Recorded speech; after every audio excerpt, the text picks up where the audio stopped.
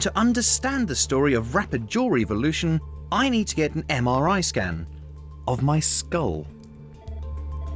The information is processed to create a model in plastic.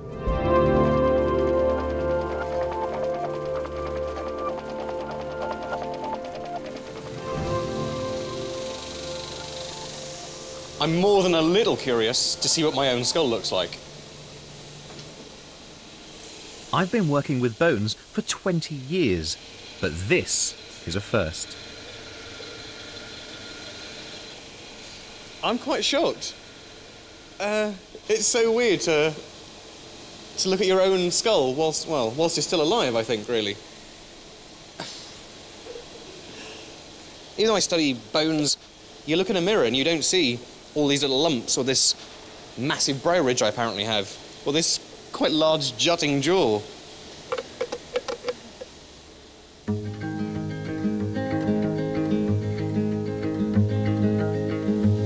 Weird. I'm taking my skull to Dr. Carolyn Rando, an archaeologist at University College London, who's been conducting some fascinating research into how human jaws are adapting to our ever-changing diet. You've got an impressive array of skulls here, Carolyn. What can they tell us about the evolution of our jaws? Well, what we have here is we have a selection of skulls going all the way back from Neanderthal man to Cro-Magnon, and then medieval London and post-medieval London here. And so while these give us a cross-section of essentially kind of human evolutionary history, my main interest is with these two here. And what I found through my research is that jaws have gotten significantly smaller since the medieval period up into the modern period. We're talking just several hundred years here, aren't we? Absolutely. So the medieval period ends in 1550, and post-medieval, we're talking 1800s, 1900s. When you say the jaws are changing, how? Well, what's happening is that, for one, in this individual, we have what we call an edge-to-edge bite, which means that his front teeth line up perfectly with each other. So nice top and bottom together. And what we have here is that his top teeth and his bottom teeth, they don't fit together at all.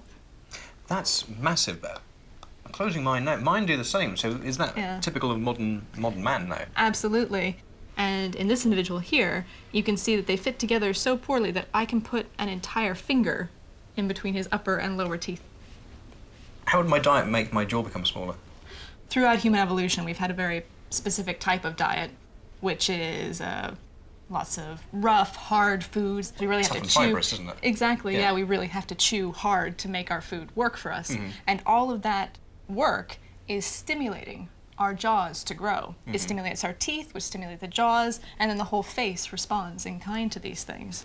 And so what happened then is we switched from a very traditional agriculturalist diet to one that was soft and sticky and very sweet, and something that's almost identical to what we have now. Processed foods, I guess. Absolutely. Right.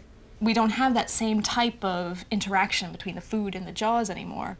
They just tend to become smaller through inactivity. Yeah.